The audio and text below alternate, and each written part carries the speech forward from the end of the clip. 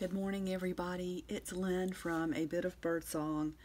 I wanted to catch up on the last couple of days, maybe 3 days of journaling. I have worked a couple of days and I'm actually going to cover for someone today, so I'll make this do this as quickly as I can. I know you remember this spread, or if you watched it, you would probably remember about the European goldfinch, and that was the 18th and the 19th, and because I was running out of space, or because I am running out of space in the journal, I decided to do just a small flip page here, and it can go to either side. Like, I don't really think it takes away from this spread. I love the continuation of blue. And on my work days, I do not put pressure on myself to try to do some elaborate scrapbooking or journaling or anything like that. But accomplished so much today. And I have on here the first day of winter, although it might have been the following day. At any rate, I was thinking that the 20th was the first day. It may be. It might have been the 21st. Anyway, that could be wrong for the ages, but it's there. I just put a little tag on, and then for the last couple of days, let me put this block under here to lift this page a little bit.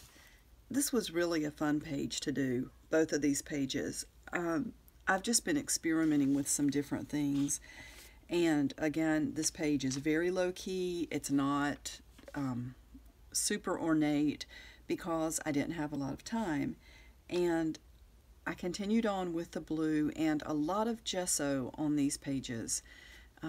This one, I put some gesso on the page and then did some stamping, actually with the block that's under the book. And I just took a page from a vintage encyclopedia and tore out this image of the birds and glued that in. And I think that's really pretty. I wanted this to have some black in it.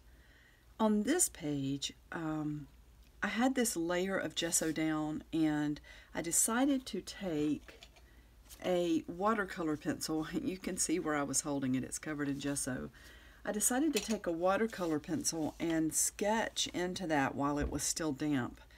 I thought maybe the moisture from the gesso would just, melt down that lead in the pencil like it does when you put water on it, and it was so smooth. It really did. That was a really neat thing to do. So I just sketched this little girl and made a few notes to keep up with what's going on so that I can look back. I have a lovely day.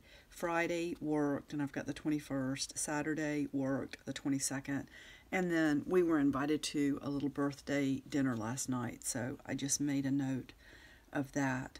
So this is the whole page. I did put a little bit of lace. I have a beautiful clip that Alejandrina sent to me, and I may put something on that. I haven't done it yet. And with all of these pages, as I go back and look at the pages and enjoy the journal, I may, add a few touches here and there.